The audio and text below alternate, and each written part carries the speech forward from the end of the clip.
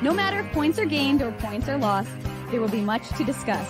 For analysis regarding tonight's Winnipeg Jets game, here are Dave Manouk, Ezra Ginsburg, and your host, Drew Mindell. The Illegal Curve post-game show starts now.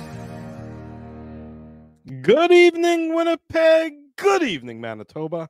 For all those joining us live this evening on our YouTube channel and all of our social media platforms, we say good evening, universe, and welcome to the Illegal Curve post-game show with Dave Manouk. With Ezra Ginsburg, I'm your host, Drew Mindell, here to discuss the Winnipeg Jets, the on-fire Winnipeg Jets, one of the hottest teams in the NHL, racking up another 2 points in the victory column with a tidy 6-3 victory over the Nashville Predators as they returned home to start the homestand in downtown Winnipeg. Gentlemen, good to see you both on this Thursday night. I was sort of thinking as this game was getting underway and as trying to figure out where I was going to lead off with this post-game show. I would say right now, 13 games through the Winnipeg Jets season, to me, this Jets team looks like a team, and the other shoe might drop one day, who knows, but right now this team looks like a team that beats the teams it should beat. And oftentimes in past years we haven't necessarily been able to say that as well. We've seen instances where they do so and then they fall off, but right now with the way this team's playing at 5-on-5 and the way that this team is beginning to maybe even out when it comes to the special teams, they do seem like they're a pretty good hockey team, I would say. Well, last game was arguably their best road game of the year, right? Like I would argue that was their best road game of the year, especially in the second period. The Jets completely took over, led by the Scheifele line. And same thing tonight, right? Like it happened in the second period. Again, the Predators stuck around. And then, the Kyle Connor show took over, which we'll obviously get into the Betway game recap because he had the Hattie. But yeah, I mean, so far this season, the Jets are beating the teams they should beat, whether it's Nashville or St. Louis or, Arizona, even though we all agree that Arizona is a better team this year. And earlier, the first 6 or 7 games of the year, we were talking about all of these points that the Jets left on the board, right? Whether it was the opening game against Calgary or, even more recently against the Rangers or Montreal, right? Yeah. So the Vegas game has really been the only blip, right? Because the team has points in 8 of 9 games, right? So yeah, they're playing really well right now. And I would agree. I mean, Nashville, I think, the three of us probably had Nashville as the 5th, 6th, or 7th best team in the Central. I think most people had Chicago, but Chicago's actually playing some pretty good hockey. But I think the point is not many people had Nashville as a top 4 team. The Central Division, I think, and by the way, it was mentioned by Dan Roberts on the broadcast, and it seems like, a month into the season every year we're talking about, how weird the schedule is, but it's pretty weird that was the first game of the season in the Central for the Predators, right? Like we talked about, the Jets have only played 4 games now in the Central. This is their 4th game in the Central. Right. And they're 4-0, but the fact that Nashville hasn't played a game in the Central to me was pretty odd, considering that was game 12 or 13 for them, right? So yes, the Jets are beating the teams they should beat. They're playing really well. The special teams obviously over the last 3 or 4 games have come around. The penalty kill was really good tonight. The power play was really good. And that in the third period there, Dave, when the Jets took the back-to-back penalties, the Predator, you're down 2 goals. The Predators could have climbed back in that game. Mm-hmm. But the Jets penalty kill got it done. So the special teams, to me, if we're looking at this, like what's the biggest difference between the last 4 games, 5 games, the special teams is the obvious answer. But yeah, the big difference between this year and last year is the Jets are getting it done at even strength.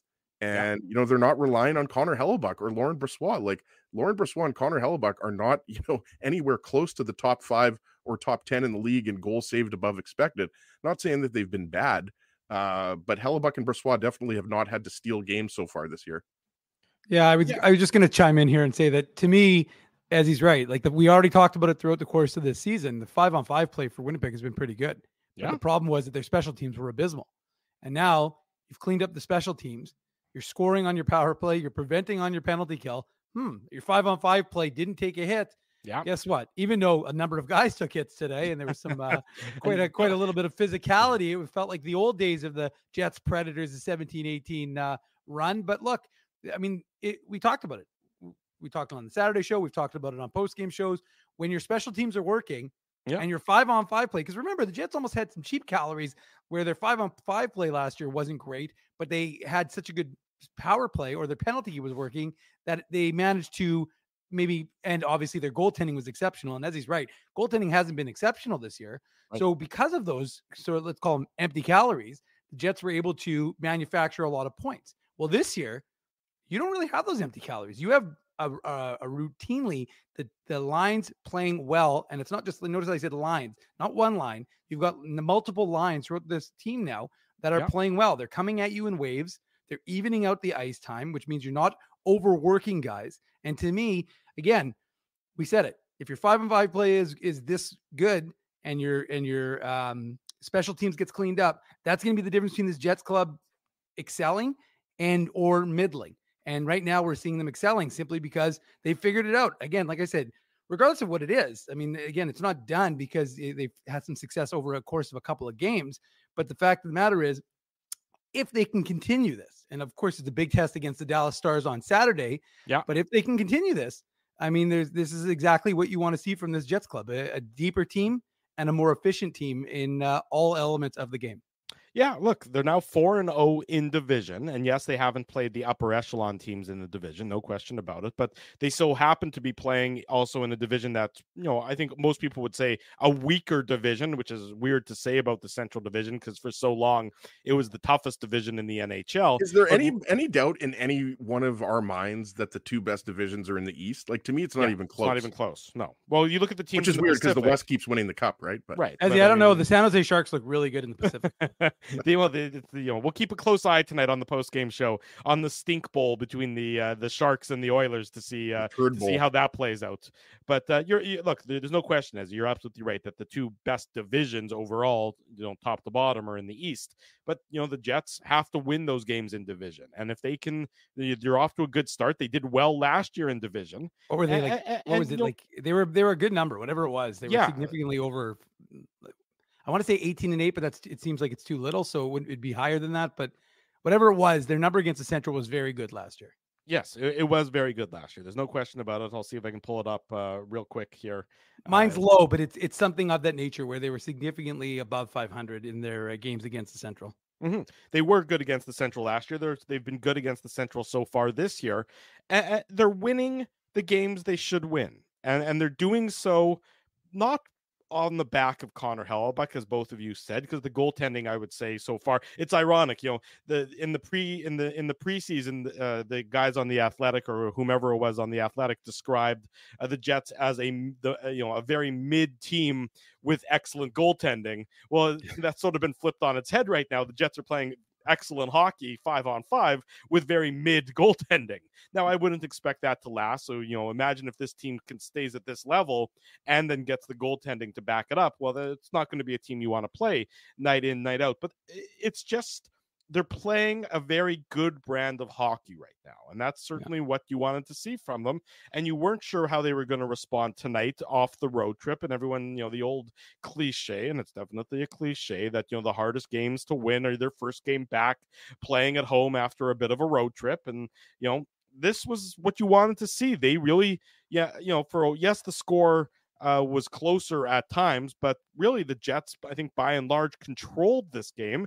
And being the stronger team, being a better team, they should be able to sort of put their foot on the Nashville Predators. And they did a lot of that throughout the course of this game. And 6-3 is the final. And yes, that third period was absolutely interminable with all the different penalties being called, every which way. It just seemed like there are a lot of penalties, forever, including. Oh no, there's only one delay a game, I think, in the game, which is Ezzy's least favorite penalty, but two, the number of too many men. So yeah, it was a very long. Sorry, Drew. When was the last time, by the way, back to back, you had not that, but you had a guy, Lowry, not just a guy, the captain, have two fights in the game and also back to back. Like, I agree with Dave. The back to back too many men on the ice is very rare. Did his mic just cut out or something? That was weird. Oh. Am I good, guys? No, now you're good. Now you're good. It was okay. Yeah. All right. Okay. It sounded good on my end, but yeah, it's rare. All I wanted to say was it's rare where you have too many men on the ice penalties and 2 fights in a period in the same game. Yeah, certainly. We'll have to get the Elias Sports Bureau on that to see if they can give us some The insight Patrick into that. Elias Sports Bureau. Yeah, there you go. Yeah, as long as it goes back to your Devils, Ezzy. That's the important part. Look, everything you like, by and large, you like the Winnipeg Jets effort tonight. You like the game. You like what I like about the goaltending. Not probably the overall game necessarily, but I thought Laurent Brossoit got better as the game went on. And in that third period, when it was still, potentially a competitive game, especially when it was 4-2, to start that third period, and the Predators could have gotten even closer when they had those power play opportunities. Laurent Brossoit made the saves that he needed to make. So his numbers aren't going to look great. 3 goals against on only 23 shots. So that's not going to do anything great for any save percentage or anything. And there's still an area of concern there, I would suggest. But he got better, and I thought he made the key saves when he needed to make them as the game went on tonight. And look, 6-3 is 6-3, and points in 8 of your last 9 are points in 8 of your last 9. The Jets, and it's not like they have to hold their nose while accepting these points. These are well-earned points that they're banking. And, again, Saturday against the Dallas Stars, which is your next contest, not an important game because it's game 14 of 82, but it's going to be nice to see how the Jets, play against a team that has got a higher caliber of performance in them than the Blues do, or than the Predators do, or than the Arizona Coyotes do. A game against a team that is considered to be an upper echelon team within this NHL. So that's what's in store on Saturday between the Jets and the Dallas Stars, which of course allows me to plug Saturday morning's Illegal Curve Hockey Show, 9 a.m. here on our YouTube channel, getting you set for everything with regard to the Jets and the Stars later on in the afternoon at 2 o'clock. Ted Wyman going to join us from the Winnipeg Sun to talk about that game on Saturday morning. So let's talk, and the West Final, of course. And the West Final, of course, between the Bombers and the BC Lions. Yes, no question about it. We touch on everything when we need to here on the Illegal Curve Hockey Show. But let's get into the goal-by-goal recap here of the Jets' 6-3 victory over the Nashville Predators. You know it. You love it. It's the Betway game recap. The Betway game recap. Big thanks to our friends at Betway for their continued support of the Illegal Curve post-game show. The Betway game recap. Your Betway is your most trusted sports betting platform. Be sure to head over to Betway and bet your way. Must be 19 years or older to play, and we want you, first and foremost, to please play responsibly. Winnipeg Jets open the scoring in tonight's contest nice and early. 4 minutes and 4 seconds into the first period. Good things happen when you go to the net. Good things happen when you put the puck on the net. Mason Appleton gets his 4th assist to Lowry and Niederreiter, and it's an off-the-rush goal for a line that doesn't typically get off-the-rush goals, but everybody gets a little stick on it. Everybody makes a nice passing play, and then Appleton just goes hard and throws the puck towards the net and sort of ricochets off Tyson Barrie past UC Saros to give the Jets a 1-0 lead, Ezzy.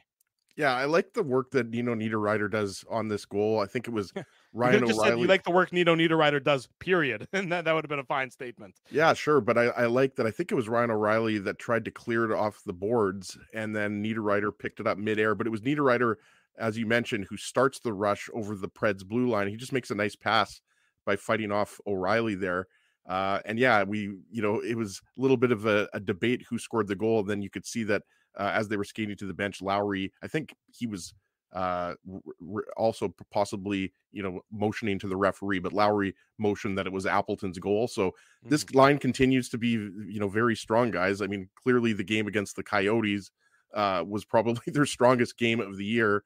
And, this game tonight, I mean, that's what you want. You mentioned, the first game after a road trip, you want to start strong, and that's what they do 4 minutes into this game. So yeah, I mean, look, you had both Lowry and both Niederreiter going to the net there. You love to see that, and that's when the line is the most effective, right? Like, this is a crash and bang line. Like Kevin Sawyer calls it, the identity line, the grinder line. This is what they do best. And obviously, Lowry had the 2 fights, didn't have any impact on the game, but he was throwing his weight around and laying some good body checks. And that definitely did have an impact in this game, Dave. Yeah, and you know it's appropriate, Ezzy, that it was Moose alumni game, and of course it seemed like the entire Moose alumni, with the exception of Brendan Dillon, were in on the goals throughout the course of this hockey game for the Jets. I almost said the Manitoba Moose boys, but yeah, Mason Appleton, of course, won AHL Rookie of the Year back in 16-17. So appropriate that he gets things going. Of course, Adam Lowry had some spot duty with the Moose. He went down, I think it was for 4 or 5 games before he was quickly recalled up to the parent club. But I mean, it's just a testament to that line. That line just works so well. And I said it, and I'm going to jump ahead to the third period because it's true throughout the course of the game, but it was evident on one shift. Nino Niederreiter doesn't ever seem to run out of energy. And of course, Scott Billick broke the news on Saturday evening about Niederreiter's agent being in town and him wanting in an town this weekend is when he's coming to town. This week. He said this week. He said, yeah. And then Elliot Friedman in today's 32 Thoughts, or I guess it was late last night, it was published, clarified that Niederreiter's agent is coming to Winnipeg this weekend. You know what? Scott Billick has it. We don't need any clarity on the report, on the initial report. The fact of the matter is there's talk about Niederreiter wanting an extension here in Winnipeg. I know, Drew, like it's worth noting, but I'm with Dave. Like, I guess that's Elliot's job to give us meaningless information like that. Well, I would, far be it from me to have to defend Scotty, who we love, of course, but I thought Elliot should have probably given Scott a little bit of credit. He should have given him credit. Absolutely. Yeah. I thought it was a little, I thought it was I think we also have to give ourselves credit because we asked Jim Toth about that, and Jim Toth brought that up, right? So we gave Nino a little bump before that. Oh, he got the Arizona Coyotes game. So he got that hat trick. If it wasn't for us asking Jim, then Nino would never have contacted his agent. And said, come to town so we can work on the contract extension. Anyways, IC is going to be getting a percentage of Nino's next contract, by the way. So look out for that, boys. Yeah. So anyways, the point is, though, that Scotty was the one who broke the news last Saturday night about Niederreiter wanting an extension here in Winnipeg. Yeah. Again, another testament. We can talk about that on Saturday. Maybe we'll have an extension to talk about. 3 years, $4.5 million. Like, that sounds right to me. Yeah, I could see them squeezing into the 4th year potentially. He's going to be 32 when he signs, or when it kicks in. So, I mean, 3-4 years, the guy keeps himself in great shape. And again, like I said, you saw it throughout the course of this hockey game. And I'll get back to this talk. And I suspect, like I said, on Saturday's show, we can discuss Niederreiter at length, potentially a contract extension, or if it hasn't yet happened, the concept of a contract extension. But I mean, I just think that you just see that energy from this line. So whether it's Appleton, Lowry, or Niederreiter, it just works. And it's going to, again, Gabe Velarde skated for the first time today. He was waiting for a brace to come in. So he's still a ways away. Remember the injury that took place on October 17th. And that was 3 weeks ago. And of course, they said 4 to 6 weeks. Dave, is there? I don't know if Drew was thinking this as well or anybody else, but is there like a brace shortage in Winnipeg? Like, I would think that there's a lot of can't you go to like Pan Am? What's it called? Diamond Athletics. I would get a brace. Like I would. And that's speaking from a guy who didn't rehab his ACL and MCL injury from the Jewish Students Association for Hockey League. Yeah, exactly. I also had braces. Shout out to Dr. Ernie Cohn. I'm not sure if he's still alive, but he was my orthodontist. Well, regardless of that factoid, interesting as it is, Ezra, I think the reality is that he wasn't skating during the road trip. So it wasn't that I think there was a brace shortage per se, but I think he was just waiting for the brace to come in because they probably ordered it when he was on the road. They got back. He's now skating today. So the point I'm making is he isn't coming back anytime soon. So you're going to see the lines kind of remain the way they are. Of course, there were a couple of guys who they kept leaving the game and coming back, leaving the game. So we weren't sure there were going to be some situations, injuries, that sort of thing. But ultimately, that third line is just playing so well together, and they get things started for the Winnipeg Jets. Can I just throw in one more thing? I know we got to get back to the goals. I'm going to say this again and again. How did Chevy get Niederreiter for just a draft pick with an extra year left on his contract? Like I believe that was David Poyle's last move as a GM, by the way, because you remember technically his last move was that 7th round pick that he made a trade at the he made one more Tanner trade. Jeannot to Tampa Bay, and he got a good haul from Tampa Bay. And Granlund to Pittsburgh. Remember that all happened at the trade deadline. He also got a Niederreiter, guys, for a second round pick. No, I know. And with that year, Ezzy, it would have been good enough. Just you would have thought. Remember, if it was just that 1 year, for the run, you're like, okay, that's, it seems like a high price to pay. With the extra year, you're like, that's a no-brainer. Mm-hmm. And again, if you're going to get this guy who's going to fit in well, and again, help to dismiss that idea that, oh, nobody wants to sign in Winnipeg. Well, again, here's another guy who's looking like Manitoba's just fine. Yeah, so 1-0 for the Jets, 4 minutes into the game. Doesn't take long for Nashville to tie it up, though. That comes at the 6:43 mark, so 2 minutes and 39 seconds later. Philip Forsberg, who was really a one-man wrecking crew for the Predators tonight, doing everything in his power to drag their team through the game and in the fight. Assist to Gustav Nyquist. That comes, as I mentioned, at the 6:43 mark. And, there's a lot not to like from the Winnipeg Jets perspective, a lot to like from Philip Forsberg's perspective. We know how talented he is. We know how good of a player he is. But Brendan Dillon is not going to like how this one looks on the videotape. He gets walked. I don't think Nate Schmidt's going to particularly like how this looks on his videotape as he sacrifices himself by, trying for the poke check and to prevent the pass. And Forsberg has got some nice, sweet hands, and he dekes out Nate Schmidt to put it 1-1, beating Laurent Brossoit early in the first period.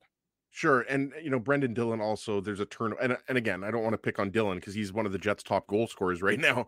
Let's be honest here. But no, I mean, I thought he was really good tonight. But yeah, he turns the puck over in the neutral zone.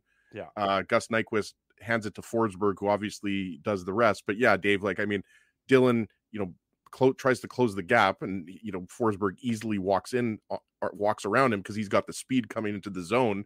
And then, yeah, Schmidt goes down. As we know, that's like you learn how to do that when, you're playing U13 hockey or whatever, when you drop to the ice and you try to block the, the pass or whatever. I think it was O'Reilly, if I'm not mistaken, that went to the net. I didn't think he had a very good game, boys. He had a hat trick. Was it against Vancouver or Edmonton? I forget, but he had 3 goals and 4 points recently. I didn't think O'Reilly, and you guys know how much I like O'Reilly. Not just me. I mean, the guy won a Conn Smythe trophy. Yeah. The show's not about me, boys, but I just didn't think O'Reilly was very good tonight. So, but yeah, on this particular case, it was just, with the exception of Phil Forsberg, I don't think anybody on the Predators was particularly good tonight. No, I would agree with that. And that's the thing, though. Like the thing with the Predators is lately they've been giving up a lot of goals. And the thing with the Predators is heading into the season, everybody said, okay, well, after Ryan O'Reilly and Philip Forsberg, where are they going to get the goals? And look at Tomasino got a nice goal in the third period to make it a 2-goal game. Dave has always liked Tomasino because the Jets almost took him in 2019, but they obviously took Heinola. But yeah, I mean, the Predators are pretty top heavy. They just don't have a lot of game breakers. There's not a lot of scoring. I mean, Roman Josi, as long as you have him, I mean, you're going to have a lot of offense from the back end. But yeah, the depth just isn't there.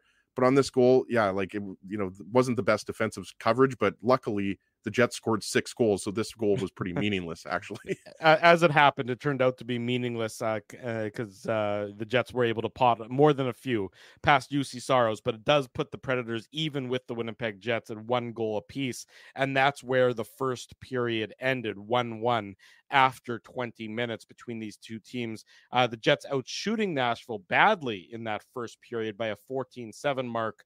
But really, I thought the first period was probably the most even of the two periods. You look at high danger chances in the first period. Both teams had 3. Jets had with a very small advantage when it came to possession. But I thought the first period was certainly the most even of the periods in this evening's contest. The Jets take over. Sorry, go ahead, Dave. I was gonna say, Drew, I don't know if they showed it on at home, but they did a Moose jerseys off our backs. Did they show that to the folks at home or no? I didn't see it, but I saw it on your socials because I knew you'd be. This is a very big night for you. I mean, this isn't just a night for the. This is a big night for you. Saluting the Moose while the Jets are playing. It's like worlds colliding, sort of, for you. I hope you were able to control yourself up there. I may have been doing some hobnobbing with the Moose, ignoring anybody who is connected to the Jets or covers the Jets. I may have been ignoring them in favor of the folks who are connected to the Moose in the press box. That is a fact, Drew. And during the first intermission, or during about halfway through the first period, they held a kind of a jersey off our backs. So like I said, there was tons of Moose giveaways throughout the course of the evening. Who did you give your jersey to? I didn't give my jersey to anybody, unfortunately, but the 4 lucky fans did get to meet and greet and get the jerseys from Jimmy Olney, CJ Cease, Chaz Lucius, and Brad Lambert. So some lucky fans actually got a chance to meet them before the game, got some autographs, got a signing, which is kind of again, it's a nice way to integrate fans and get them excited and let them meet, some obviously the established vets and obviously two very exciting Jets prospects. And then throughout the course of the evening, they had a lot of different sort of things that were Moose related and that sort of thing. Kept doing Moose trivia, Ezzy, which we got all of them. And by the way, I want to give a shout out. I was texting Dave this. I think I was texting you. I meant to text you if I didn't, Dave. Shout out to the Moose who went to Salome. Send it to if you meant to send it to Dave, but you're not sure if you sent it to him. It's like when I send you texts that say hi, and then Drew's known me for too long that he doesn't engage me. Like I texted Richie hi because that was the original hi. But now that when I text Drew hi, he always responds with the same things. Is this going anywhere? If I respond, and usually it's not. I just wanted to say that the Moose went to Salome mission yesterday. They've been doing that, Dave, for many years. I don't know how many years. I know they did it last year. Number of years. They keep. I think that's also a great thing because Salome mission obviously plays a key role in the inner city. One thing before we get to the next goal, though, Drew, I just wanted to mention the Lowry fights. Yeah. And I know this was mentioned on the broadcast. And yes, I apologize for those who don't like fighting, but I thought it was really classy that he let Jeremy Lauzon let Adam Lowry get up because Adam Lowry fell. By the way, the second fight, that was like a one-punch knockout, him versus Cole Smith. But I just wanted to get that in there, that Lauzon let Lowry get up, because that's the code that you don't really see maybe as much with the lack of respect with players, hitting. I don't know if you guys saw the Luke Hughes hit. Now I'm forgetting who hit Luke Hughes. It was dirty. But yeah, I just thought I would mention that. I just thought it was wasn't it Coleman? No, was it Coleman? No, it wasn't Coleman. It was Colton. Colton. Yeah, Ross Colton on the Avalanche. That was a dirty hit. But I just wanted to get that in there, Drew. Sorry that I just thought, like, again, fighting is dying. It's eventually probably not going to exist 10 years from now. But I just like if you're going to see a fight, you just want to see a fight where two guys have respect. Nobody does anything dirty. And if a guy does fall, you let him, get up. And as we know, Lowry is a class act all the way. So you wouldn't expect that from Lowry. I just wanted to get that in there. Okay, well said there, Mr. Ginsburg. So 1-1 after 20 minutes. Some good physicality in that first period, as you mentioned, with the couple of fights from Adam Lowry, and just a good edge to that first period. The Jets take over the game, really. I mean, they do it early in the second period. It starts at the 1:05 mark, and it's Kyle Connor getting his 9th of the season, assist to Mark Scheifele and Alex Iafallo. And I mean, look, Kyle Connor is an elite goal scorer in this league, and he's left all alone. I mean, the Predators just have an absolute brain fart when it comes to coverage in front of UC Saros, and it's a great job by the Iafallo, Scheifele, Connor line. It's a cycle. They're cycling down low, and they're winning puck battles, and then they're feeding the puck, and eventually it's Scheifele behind the net. And as I mentioned, Kyle Connor is just unmolested in the slot, and Scheifele hits him right with the pass in a prime shooting opportunity, and Kyle Connor makes no mistake because it's not the kind of spot that he usually misses from, and he gets the Jets a 2-1 lead here as the Predators just collapse in their own zone. Yeah, I would agree with that 100%. Obviously, we're going to get into maybe the nicest goal that the Jets have scored this year next, but yeah, I mean, it's really kind of inexplicable. Watching that, it was like, why isn't anybody taking Kyle Connor there? Like they were just like, it's like, okay, Scheifele, it's a nice pass. They're doing some nice work, as you mentioned. Iafallo and Connor was buzzing around. They were whipping the puck around pretty good. But I'm not sure, if the Predators forgot Connor was on the ice. But go back and watch the replay, and it's like both Philip Forsberg and Gustav Nyquist are. It looks like Forsberg's late, and Nyquist makes the wrong read. He and just leaves the front of the net. It's just really poor, really weird defensive coverage by the Predators on this one. Yeah, and you're right, Drew. I mean, that's their top line. We talked about it. I mean, the Forsberg O'Reilly line, and O'Reilly, as you said, he goes to chase Scheifele behind the net. I believe it was Jeremy Lauzon. It was the Predators' second pair. Lauzon is also behind the net.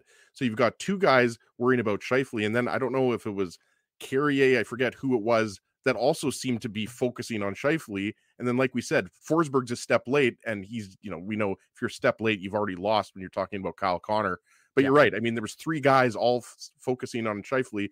Connor's left wide open. So, I mean, the Jets were three guys to take the guy behind the net. That to me, Dave, is, was the major story of this game, right? Like the Scheifele line basically controlled the pace. They imposed their will. Yeah. And on this goal, I mean, it was top line versus top line. And, the Predators were badly outworked there.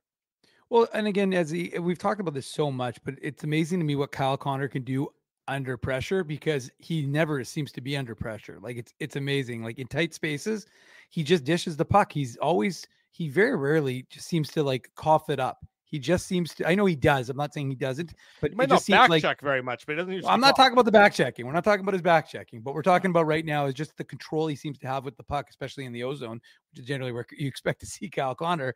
But he just makes things happen. And yeah, it was a milestone goal. If you're one of those fans who compiles Jets Thrashers combined history, because it moved him ahead of Brian Little. He's well past Little if you're just looking at Jets 2.0, boys. He's in fact he's just. I'm getting ahead of myself, but he's actually only 35 goals behind Blake Wheeler for second overall. Of course, Mark Scheifele has top spot, but I mean, it's Kyle Connor just continues to show. Again, let's go back to the benefit of being with the Moose. Remember, boys, when he started with the Jets as the 2015 first rounder, and he tore up Michigan, and he didn't get things started with the Jets, of course, went back, played with the Moose, didn't really get things started with the Moose that quickly. Then he scored I think he scored 21 and 24 or 25 games. It was ridiculous. And then, of course, started the next season with the Moose and then never looked back once he got that recall. So Kyle Connor is just a testament to what the draft and develop can look like for a top prospect. So he's been phenomenal. And as we always talk about his goal scoring, but his passing sometimes is just as good, with his numbers being fairly even, Steven. 2-1 for the Jets on Kyle Connor's 9th of the season. His 10th of the season comes 2 minutes and 43 seconds later. It also coincides as our Seagram shot of the game. The Seagram shot of the game. Big thanks to our friends at Seagram's for their sponsorship of the Illegal Curve post-game show and their sponsorship of the Seagram shot of the game. We remind everyone to drink some Fireball responsibly. It tastes like heaven and it burns like hell. So Fireball available at your local liquor retailer. It's a beautiful goal by Kyle Connor. You're going to see it on the highlight reels. Assist to Mark Scheifele and Dylan DeMello. Scheifele with 4 assists tonight. He got credited after the fact with an assist on the empty net goal that came late in the third period. So 4 assist night for Scheifele. Connor, just an absolute beauty here, just an individual effort, and he just makes the Predators defense look foolish, and then from a very difficult angle is able to tuck it under and through UC Saros to give the Jets a 3-1 lead. And it would not surprise me if this would be the proverbial highlight of the night in tonight's various sporting events, Ezzy. Yeah, absolutely. And a lot of things were happening on this goal, and Dave M was the only one of us that was in the building, unless you were, Drew, and I'm not aware of it, but I believe Dave M was the only one in the building. So Laura's away still. So if I was in the building, then somebody should call CFS, because that means the kids were at home by themselves. Yeah, I guess so. But I mean, it starts with a great back check, right? Scheifele has back pressure. DeMello's the defenseman. They combine to make a good move. It's Gus Nyquist, right, Dave, who is the one that was, I don't know what he was trying to do. He was trying to go through 3 Jets, but it's a nice play by DeMello and Scheifele. The DeMello headmans the puck to, was it Iafallo or Scheifele? I forget. I can get the replay up here, I guess. But I mean, let's just skip right ahead to Kyle Connor, right? Like, he absolutely undresses Carrier, the defenseman, not William Carrier, Alexandre Carrier. William Carrier is on the Golden Knights, of course. But yeah, I mean, this is just an unbelievable move by Kyle Connor. And it looked like he was going to be, too out of balance to get the puck past Saros. But I mean, we know that, Kyle Connor is a wizard with the puck. So just unbelievable move on Carrier. And Dave, just amazing patience. And I don't know what other word. I mean, patience is the one that comes to mind to wait out Saros, but just unbelievable what Connor can do at top speed. We've been talking about this, as you mentioned, since he broke into the league in, I guess that would have been 2016-17, right? But just an incredible individual goal, but you got to give a lot of credit for the good defense that the Jets played in their own zone too. Yeah, I mean, it was almost Datsukian, to be honest with you, and I'm sure Kyle Connor would appreciate that, given his fandom of the Red Wings, being a Michiganite. But like, guys, that took place right below where we sit in the press box. And I have to tell you, that was filthy. I mean, you watch that goal and you watch that play and you can understand why Kyle Connor is currently on pace for 70 goals, Ezzy, because, and it is remarkable. I mean, look, Kyle Connor didn't have a quick start to a season last year. I think he had 2 goals in his first 13 games for the Jets last season. Of course, ended up with 31. But I mean, the fact that he ends up with 11 goals in his first 13 games this year, and again, I like to joke around saying, "Oh, he's on pace for this, it's on pace for that." But yeah, I mean, he is on pace for close to 70 goals. Now, whether he cools off and comes back a little bit down to earth, that's fine. But right now, and the Canucks PDO isn't going to stay where it is throughout the course of the season. Well, like I said, it's most likely not going to continue. But the fact of the matter is, if you're a Jets fan and you see Kyle Connor doing what he's doing right now and producing the numbers that he's producing, again, just imagine. Now, remember, we've talked about it already, and I'll just quickly get ahead, not focus on this goal for a second, but just remember, if the Jets have a good 5-on-5 play, they have the special teams working, if they can get their goaltending to where it should be, let me tell you, this Jets team is changing. And again, as he's right, it's only 13 games in, and this, 7, what is it, points in 8 of the last 9. So the streak is whatever. Again, like I said, we always talk about this is something you have to do. You have to bank these points early, especially as U.S. Thanksgiving approaches. You don't want to fall under Elliot Friedman's, concerning situation here. So it's good where the Jets are and what they're doing. By the way, right Nino now. Niederreiter's agent will be in town Saturday at 11:30. I believe that they're meeting at Highs on Main. Yeah. So, but getting back to the goal, I mean, again, like I said, seeing it live, Kyle Connor is a treat to watch. He really is. And I know the fans that were in the building really enjoyed that opportunity to see that goal, because it's one of those goals you're just like, again, we're impartial. We watch this game, but you're like, ooh, you get out of your seat a little bit watching what he can do. And that was a significant play at an important point, because the Jets were able to build a lot of momentum from that, right? They were already feeling good, Drew, as you touched on, having scored early, but then to get another one and to really kind of put their seal on that game, not seal, but to kind of take over that period the way they did, given the fact that it was 1-1 after 20, it was a big moment in the game. And you could, again, we put it on, as he mentioned it, I think he did, but this was on our social media. So if you want to go, if you haven't heard the reaction, you've seen the goal, but to hear the way the crowd reacts, you can hear it. It's one of those goals that creates a buzz, and there was a buzz in that building. The buzz in that building increased about 7 minutes later, a little less than 7 minutes later, when Cole Perfetti made it 4-1 for the Winnipeg Jets. We've talked about the improved special teams. This is a power play goal. It's his 3rd of the season. It comes with a 5-on-3, a 2-man advantage. Gus Nyquist is in the box for interference, and Mark Del Gaizo, who I believe is the illegitimate brother of Michael Del Zotto, is also in the box for a delay of game for puck over the glass. It's a shot by Scheifele, and Perfetti is untouched next to UC Saros and is able to get the puck up and over the Predators goaltender to make it 4-1 for the Winnipeg Jets. And we're barely halfway through the game as the Jets have really taken control early in this second period, Ezzy. Yeah, and you mentioned the shot comes from Scheifele. I believe that's a career high for him, if I'm not mistaken, either, right? I'm not sure if we mentioned that. I don't think he's ever had 4 assists in a game. Never had 4 assists before. So I mean, in a game he was incredible, and I'm sure we're going to talk about this a lot on Saturday. The improved defensive play. Like, I've been critical of Scheifele. Drew has been critical. Dave, a lot of people, for his defensive play. Nobody's really going to be critical of a guy who's always a point per game player, but Scheifele has stepped his game up early this season, boys. And yes, it's only 13 games, and he's not going to be Superman every single game, but I mean, it's just a really hard shot.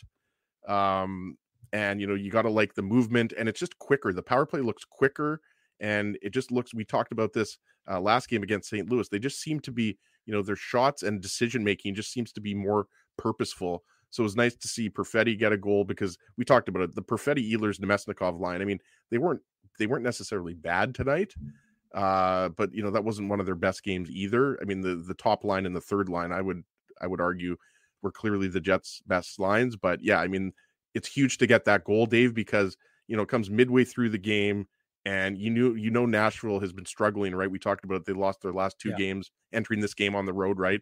So that was really the killer, in my opinion.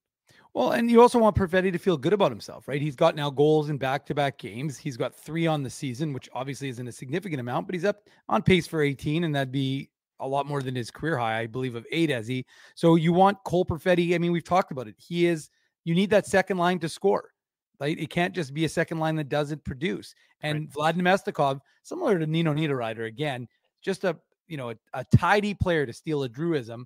And he really does do a lot of really nice things throughout the course of the game. Things that I know fans and folks in our chat will appreciate because they do watch for those sort of things, but it's things that don't necessarily show up on the stat sheet that he does very well. And so, but at the same time, you have to produce. You can't just be getting, oh, hey, here's a bronze award for doing something really nice. You got to get participation trophy. Yeah, you got to get those good results. And so for Cole Perfetti to get that goal back-to-back games, and again, last one's an empty netter. This one's a nice goal. This is a really nice goal. So, I mean, for him, again, against a really good goaltender in UC Saros. So that might give him a little more confidence. Like I said, back-to-back games with a goal. So you're hoping for Cole Perfetti's sake that it can get him galvanized, get him going. And then if you've got that Scheifele line humming along and you got the Lowry line producing, and then if you can somehow, we'll talk about it as like you said, that Ehlers, Nemestikov, and Perfetti line, if you can somehow get them going, because that line is still not getting it done, that'll be a huge thing for this Winnipeg Jets club, says Captain Obvious. Well done, Captain Obvious.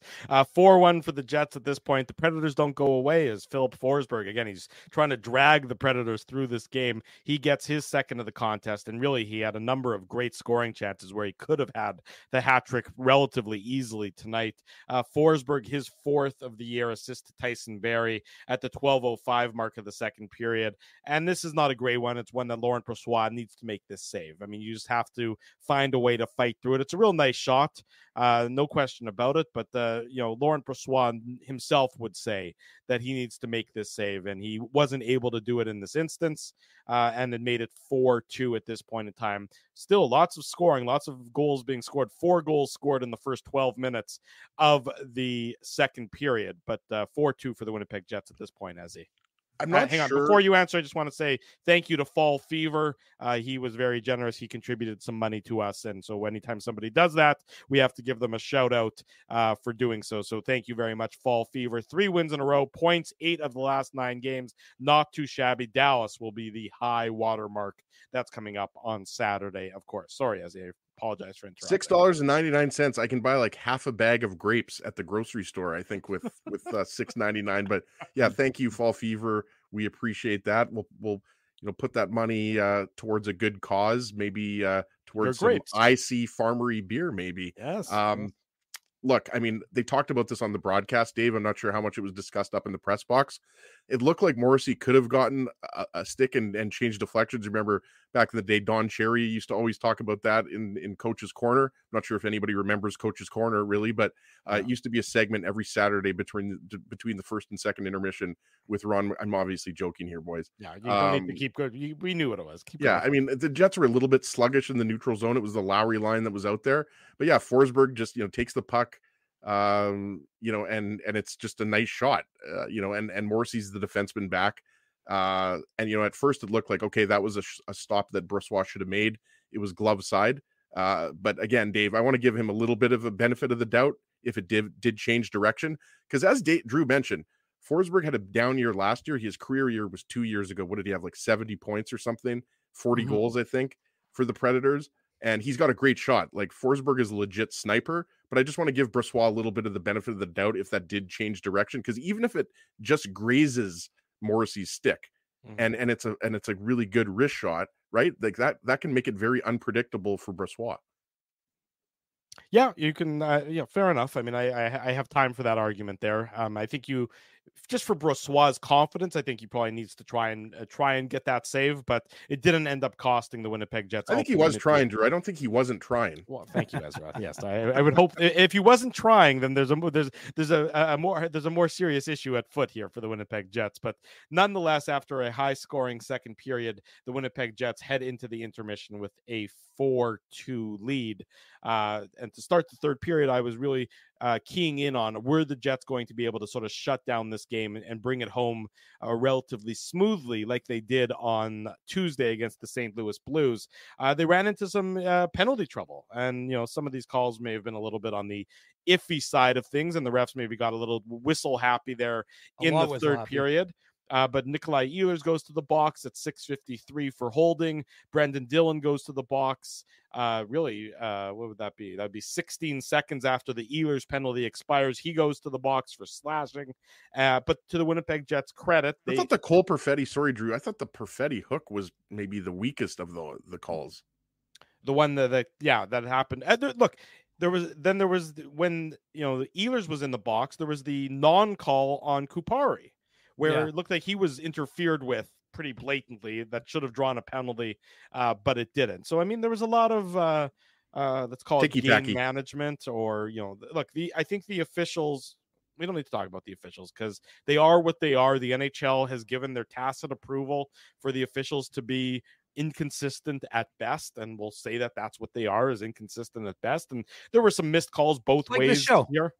Like the show, yes, exactly right. Maybe that's why we feel such a kindred spirit with the officials, because it's inconsistent. There's just no accountability with the three of us, or the officials for that matter. But nonetheless, we're kindred. Yeah, the Jets did a good job in for a penalty kill that has struggled. They did a very admirable job here in killing off these early penalties in the third period. Because they went 100%. I mean, look, and I agree with Dave. Like, it seems like it's such simple hockey analysis, but really the biggest difference between the first 7 or 8 games and the last 5 games, if my math is right, the Jets have played 13 games, right? Yes. The power play and the penalty kill together has been really bad. So, I mean, clearly, even though they haven't practiced, like we talked about it, we thought the Jets were going to be practicing the special teams more. They figured it out. And there was way too much, like, with Lowry and Appleton, and we got to give a shout out to Dylan Samberg, right? Like, those 8 block shots. Woo. Yeah. And they were big blocks too, as Yeah. So, like, let's give Samberg some credit here. Like, you talk about unsung heroes. Like, he's not the guy that's getting the beautiful goals like Connor, but the boys on the bench were loving all those blocks, especially on the penalty kill. Well, if you'd said Dylan that Brendan Dillon was going to have 3 goals for the Jets through the first 13 games, I think people would have thought that you might have been sniffing some of the funny gas or something prior to the season starting, because his career high, I did check it up, his career high is 6 goals in a season that happened 10 years ago. Yeah, in his rookie year. No, Dallas. Dallas? Oh, yeah, that's right. Yeah, 10 years ago. Dallas. Yeah, I was going to say it's been a long time. So he's halfway there. Whether or not he gets there will be, I guess. Well, Drew, much like Cole Perfetti, he is also on pace for 18 goals this year. Yeah, that's true. Nobody likes the on pace more than Dave M. I used to always make those jokes. Dave M's a pace setter. He's got a calculator. He's a pace setter of the show. He's a pace setter of social media. Yeah, he's got a calculator ready and ready to go to start figuring out the on pace numbers. Look, let me tell you just something. got an abacus, Drew. That was more what you used to use back in the the 40s. Me and Galileo hung out together and used an abacus. All I know is this: Ezzy is always ahead of the curve when it comes to social media. So if you're emulating, if you're copying the big man, you're probably doing something right. I don't know. I'm ahead of something. I'm not sure what it is, but 5-2 is what Brendan Dillon made it after the officials first waved off the goal, then allowed the goal, and then maybe they flipped a coin, and who knows what the hell they were talking about. I mean, look, even if they continued to disallow it, the Jets would have challenged, and it would have been a goal. Well, it was clearly not goalie interference, right? Like the first Saros is out of his crease, and what were they reviewing there? Honestly, like, I'm watching that play and I'm like, okay, where is it? They show the first part and I'm like, please tell me that's not what they thought it was. The Lowry brushing past. I was like, because that is not even, I can't even use the word marginal, because that was nothing at all. And then even the other one, I was like, that is a really weak call, like really weak, and good on them for reversing it. But like, still, like, it was not a good call. I didn't see how they saw it, but do we know which ref would do? Do we know which ref called that? Was it Sandlak or Nicholson? No, I don't know which one. By the way, Sandlak, son of former Canucks player Jim Sandlak. Jim Sandlak. Oh, how did you know the last names of the referees, Drew? Good for you. Well, I only noticed. I have it in front of me on my screen here. I only knew it because Dan mentioned it on the broadcast. Jim Sandlak, Dave. That's a good reference. Big old school Canucks defenseman. Yeah. What's Dana Merzen up to these days?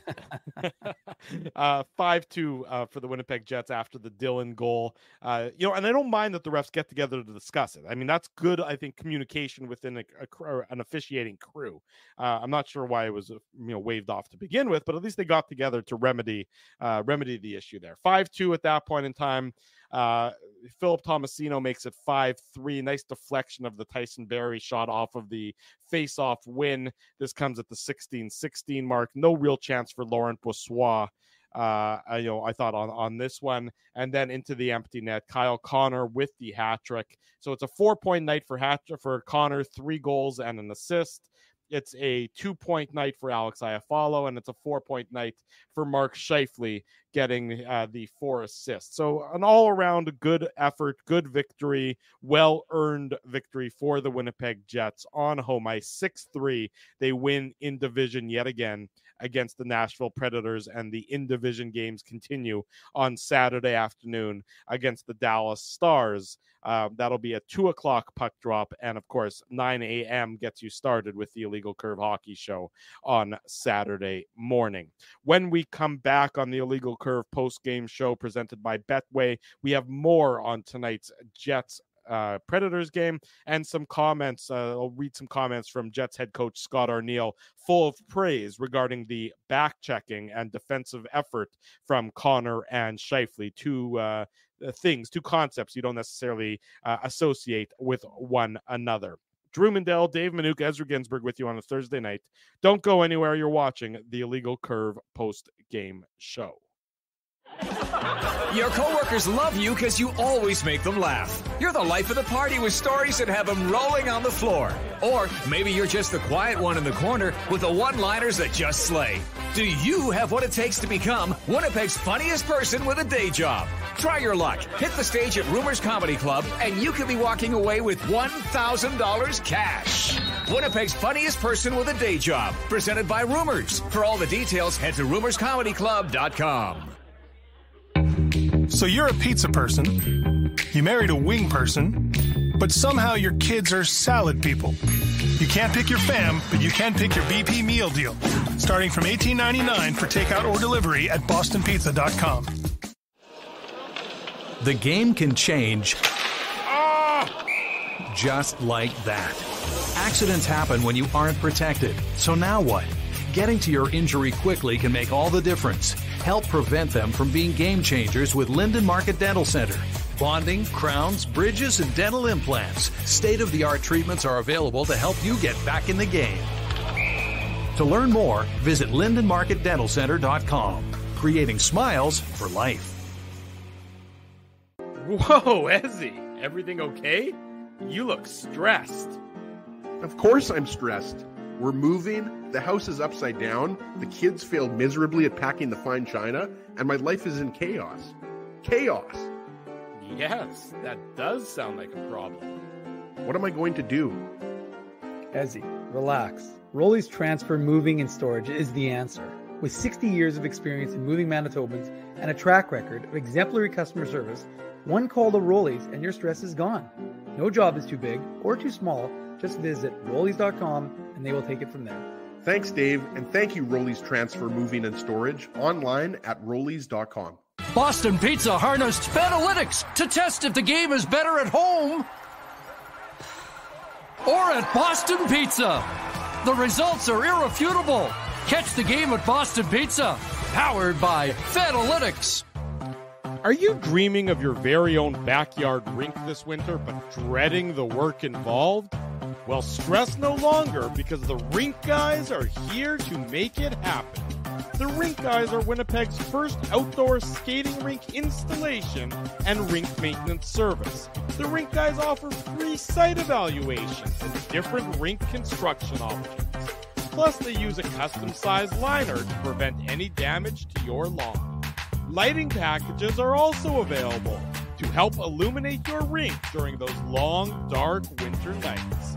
To get your rink started today, visit therinkguys.com.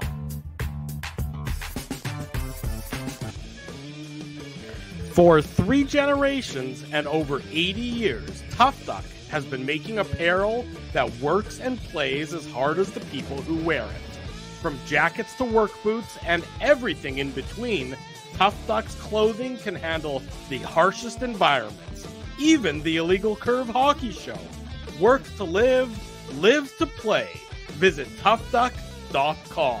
We're back Thursday night. It's the Illegal Curve post-game show. Drew Mandel, Dave Manouk, Ezra Ginsburg with you. Sorry for not wearing a poppy, by the way, boys. Like, I just haven't had the chance to purchase one, so I'll have to go pick one up tomorrow. But you boys have your poppies on the top there, so obviously I've been a little bit sloppy.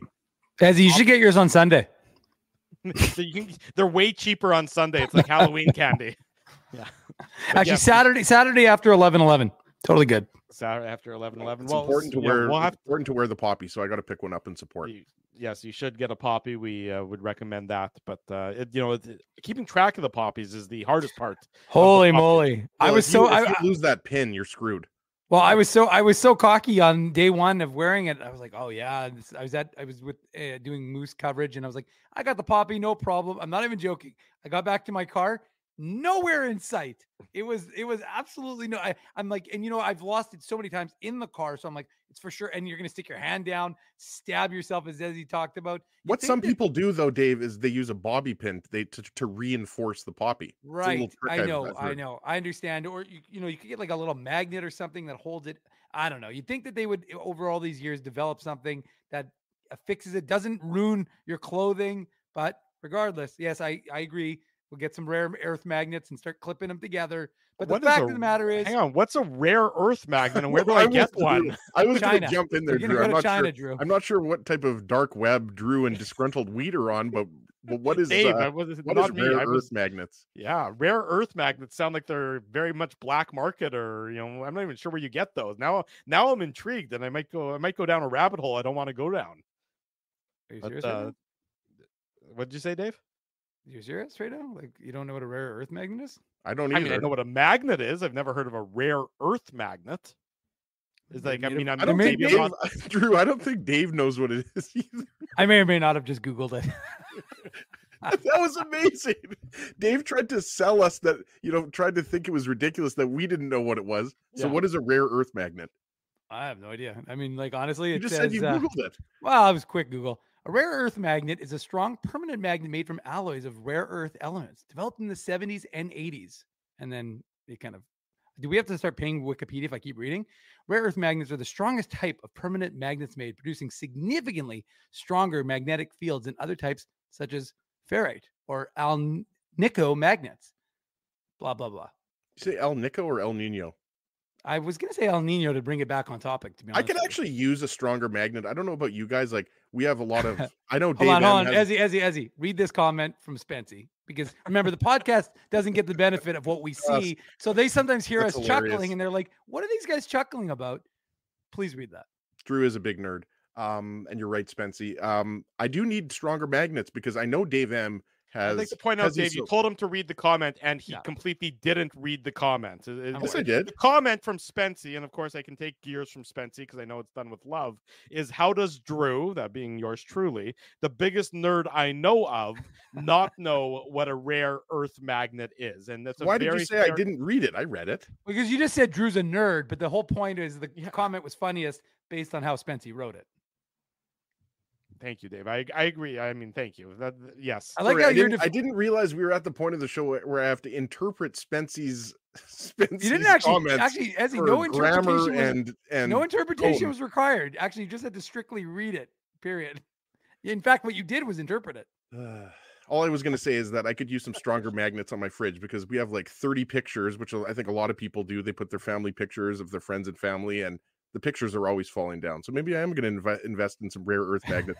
We'll take the $6.99 that Fall Council gave us. Are you sure? Are you sure that your fridge is magnetized?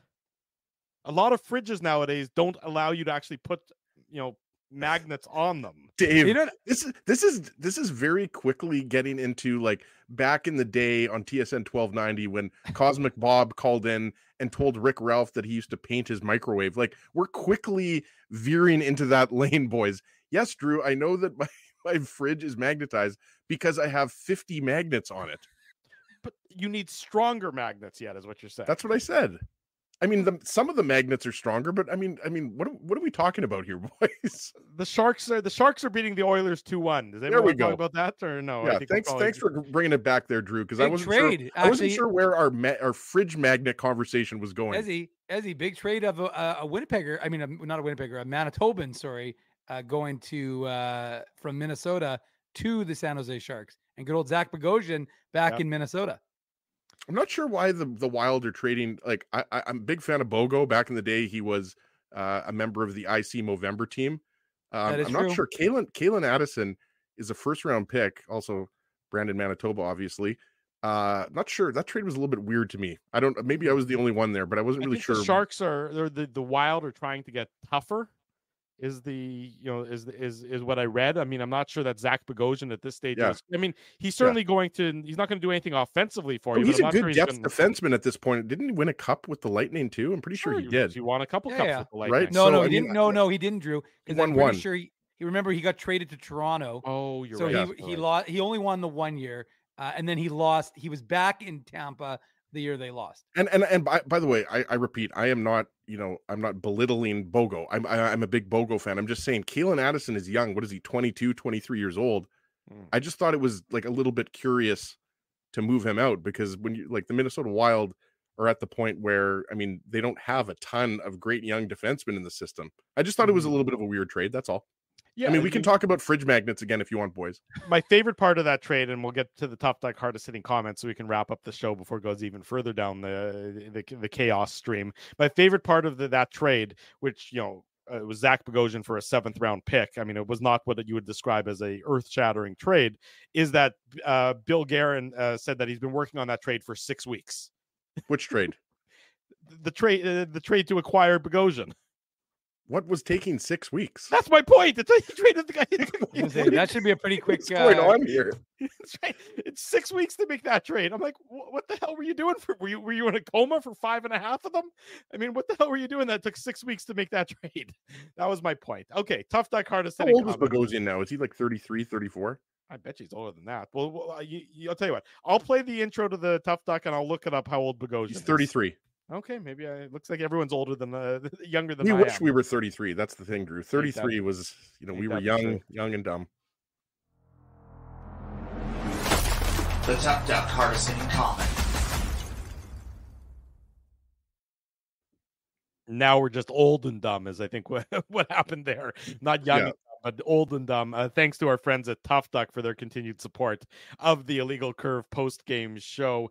We do it on each and every edition of the post-game show. One of the hardest hitting comments in the chat gets saluted with a Tough Duck toque. Ezzy, who has the Tough Duck hardest hitting comment tonight? Well, there were a lot of great comments, and I'm mainly talking about the fridge magnet related comments. So, I mean, it's going to be tough to give a hardest hitting comment to a Jets related comment. Also, shout out to Darwin Moore. Not sure if you guys saw that comment about getting the hockey cards and Timbits at Tim Hortons and then opening the pack and then realizing that it was cards from last season, 22-23 season. So I think Darwin should go back to Tim Hortons and return that pack of cards immediately. That was a good comment. We're going to give it to Sparky, though. Tonight's Tough Duck hardest hitting comment goes to Sparky. Drew's got it up there. Jets are only effective when they skate, not puck watch. That's where my frustration lays with this team. They're finally playing the way that brings out the best.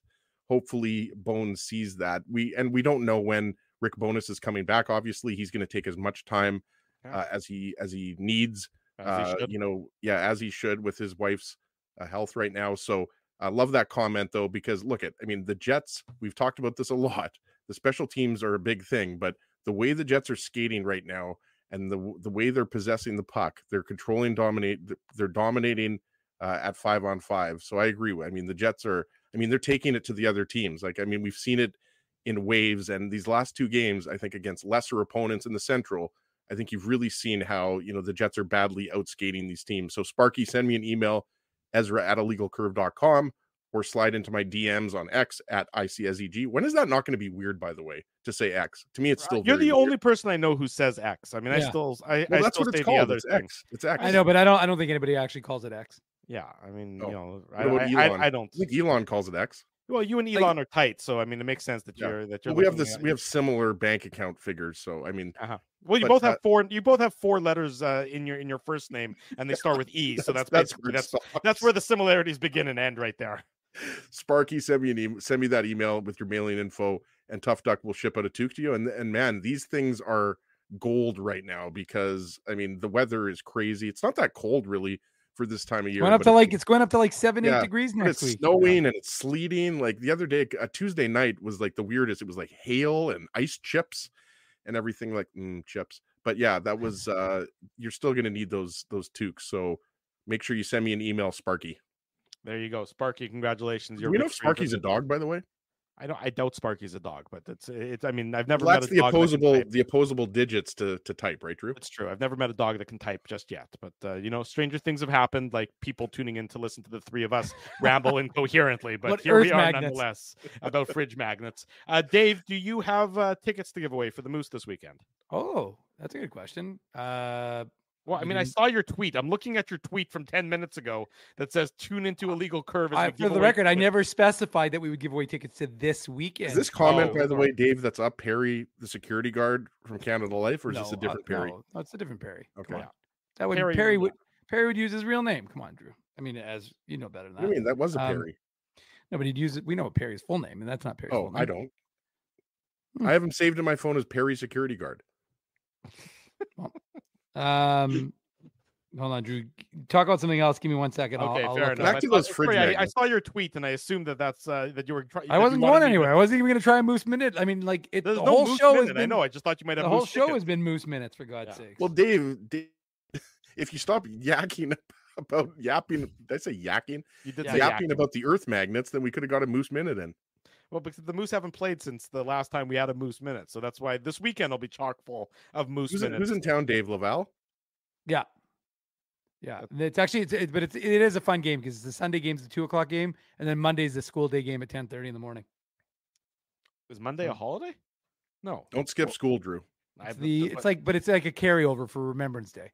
Right. Oh, okay. So they bring a good bunch. That'll be fun then. That's there'll be a fever pitch. A lot of the squealing kids. It's always a good game when you listen to the audio of. It's just Daniel Fink can barely be heard over the sounds of just kids screaming at the top of their lungs. And I'm not joking when I say this. Like when you hear the kids yelling for blood for whenever there's a fight. Yeah. And people hate fighting, and then you hear these kids go fight, and the kids absolutely go bananas when there's a fight on the ice. Like you said, Drew. It's like thousands. Like it'll be probably, my guess is 7,000 or 8,000 kids in the building. So it's going to be just bloodthirsty animals, all of them, right? Well, to answer your question, Drew, we do in fact have seats in the illegal curve zone. This might even merit. Come on, Drew, hit the button. Come on. Oh, right. Okay. Give the people what they want. There you go. Put on your antlers. It's time for the Minute Moose Minute on the Illegal Curve Hockey Show.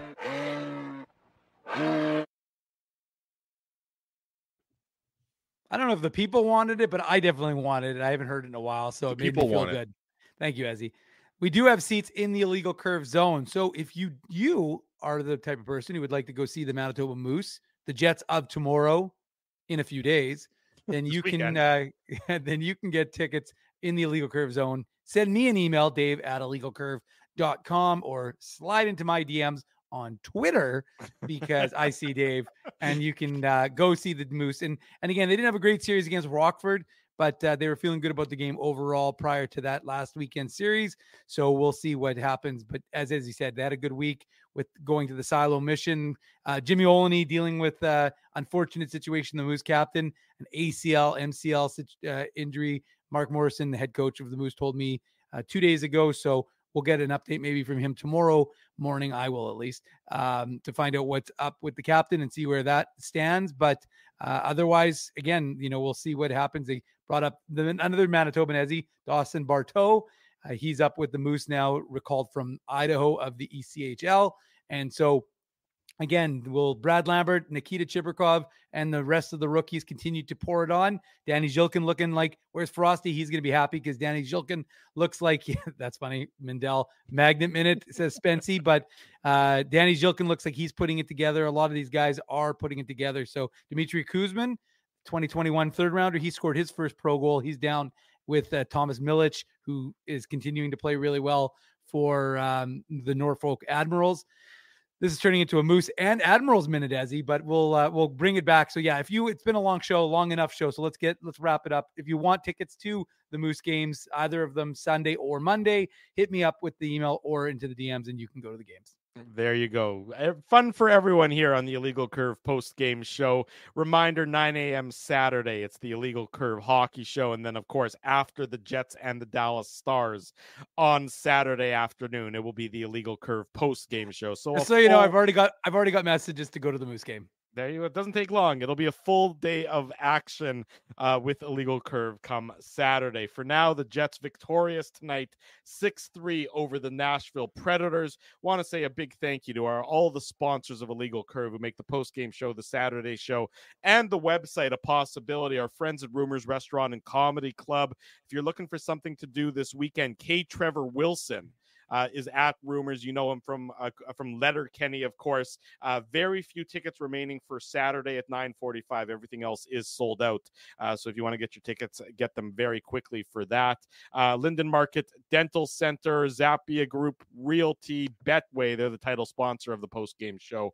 Our friends at Tough Duck give away toques, and we appreciate them. Boston Pizza, love our relationship with Boston Pizza. Seagram's. I was there tonight. No there joke. You go. Yep. I had my pierogi pizza, used the gift, the kids card, which is the best deal. I know Drew knows about that kids card.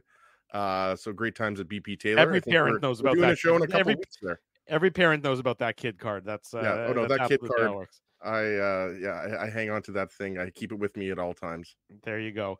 Seagram's, of course, the Seagram shot of the game went to Kyle Connor for his fantastic second goal of 3 that he had tonight.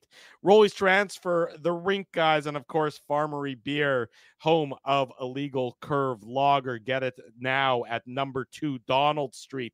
You'll need some this weekend, I'm sure, as you're tipping a few back, watching the Jets, watching the Bombers, and whatever else you might be doing. You can order it online, by the way. I think Dave mentioned that on Saturday, but some people were asking if you can get it out of province. You can order it online. I don't think they're going to ship it to Saskatchewan or Alberta, but you can order it on the Farmery website. Shout out to my bro who picked up a flat today. So nice. More support from everyone. And we may have some more exciting news when it comes to ordering it online. So stay tuned to our next show and you'll hear more about that. Does Dan have a billboard now, by the way? I could have sworn I saw your brother on a billboard for his new law firm. I don't think so. Oh. We can't go down this rabbit hole. Ezzy, that was just a Lionel Hutz one. Come on. I was gonna say that was a most wanted. Nobody has better reviews on RateMyLawyer.com. Let me tell you, Dan Manouk has great reviews on Rate My Lawyer. 625 Naren. If you need any legal advice, KMMG. There you go. Support all of our fine sponsors because of their continued support of Illegal Curve Hockey. Big thanks to all of you for joining us tonight. In case you need more post-game coverage, and I'm sure you do, all sorts of news and audio about the Jets, about the Moose. It's available all the time on illegalcurve.com. If you haven't already done so, smash the like button, subscribe to the YouTube channel, subscribe to the podcast, and leave us feedback here, there, and everywhere regarding what you think of these shows we put on for you. For Dave Manouk, for Ezra Ginsburg, I'm your host, Drew Mandel. Until Saturday morning at 9 a.m., we wish you good night and good luck, and thanks for watching the Illegal Curve post-game show. Thanks for listening to this broadcast from Illegal Curve Hockey. For more great Illegal Curve content, subscribe to the Illegal Curve YouTube channel, follow at Illegal Curve on Twitter, Facebook, and Instagram, and visit your online home for hockey in Winnipeg, illegalcurve.com.